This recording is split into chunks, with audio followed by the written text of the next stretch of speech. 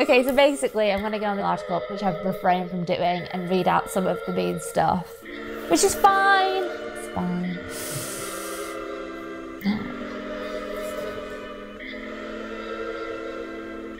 Oh, I've been unfortunate enough to see some of her Instagram posts. She spends 5 to 10 minutes pouring cheap paints onto a canvas and calls it a day. Literally talentless, terrible work. Don't be a fool or don't buy any of this art. So mean. I'd just like to point out that I honestly spend 16 hours a day in the studio. And I just do nothing but work.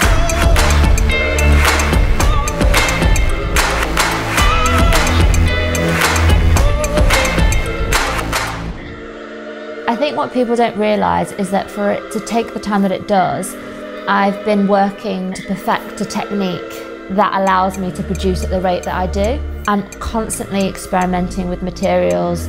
I understand how the paint works now. I understand the proportions of medium that I need to put in. I understand how the mixture needs to feel in order to get that desired effect. And it's that expertise and that tacit knowledge that has taken so much time to build up to allow me to come into the studio and be productive and create at such a rate. There's so much more that goes into processes than just the amount of time that it takes you to actually do it. And this is just a point that I'm at in my career where I want to keep my prices low, and in order to do that I've got to get hundreds out the door every month.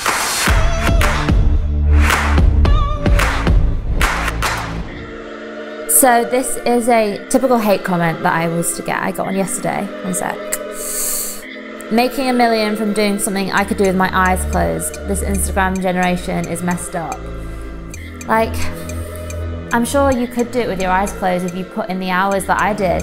I've worked for years working these stupid late nights, and sometimes it is quite hurtful when I get these messages late in the night, which I did, when I'm in the zone and I'm thinking I could just take over the world, and then someone just shoots you down. It does cut really deep sometimes, but I just have to remember that for every single hate comment I get, I must get 100 nice comments. It's annoying that the ones that really affect me are the bad ones, but in a weird way it does make me want to prove them wrong. I normally work harder that night. I'll stay extra hours, so I'll be the winner in the end.